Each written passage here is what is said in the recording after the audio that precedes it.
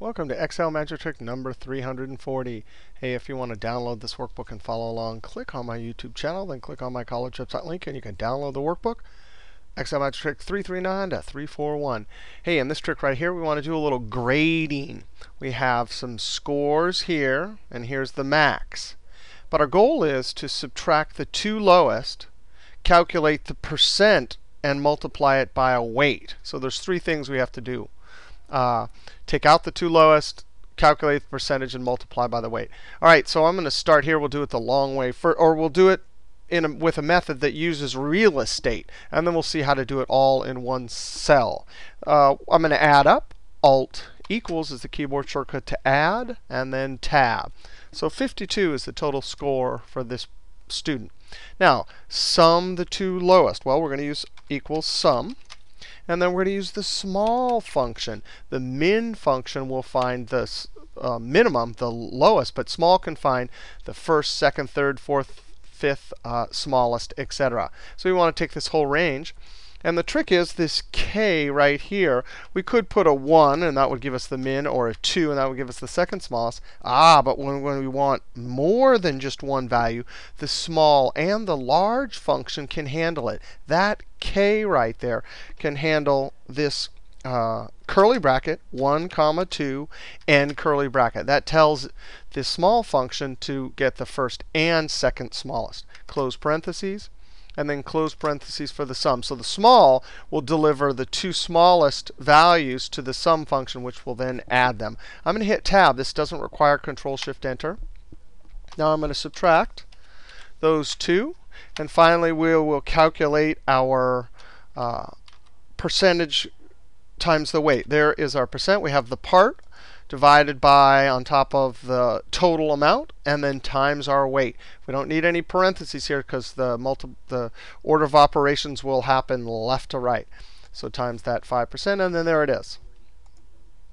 Now, how do we do it all in one cell? There's at least a few different ways to do this. How about this? Instead of subtracting out the two lowest, how about just taking the four biggest?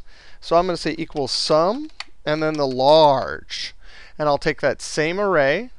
And now the k, instead of just 1 and a 2, we can do comma, curly bracket 1, 2, 3, 4, end curly bracket. And that large now will get the four largest. And then we could close parentheses, and then that sum will add them. Let's just put enter, and you can see that that, in fact, does what we want. F2, and then we want to divide it by. And I'm just going to, so I don't have to have total cells or anything, copy that. Whoops. Copied, and then I need to divide. Now, I'm doing the same thing, but on the same range. That won't work. So I want to change this 4 to a 3. And this 4 right here to a 3. And now we have our green range looking up there. Now, finally, all we need to do is multiply by our weight. And that right there will calculate it all in one cell. Let's see still a different way to do this. OK, let's see if I can come down here. Let's do this formula right here. Now, instead of using the large, we'll use the small, sum and the small together to calculate this 37. So equals open parentheses and then SUM. And we want to do the sum of all of them.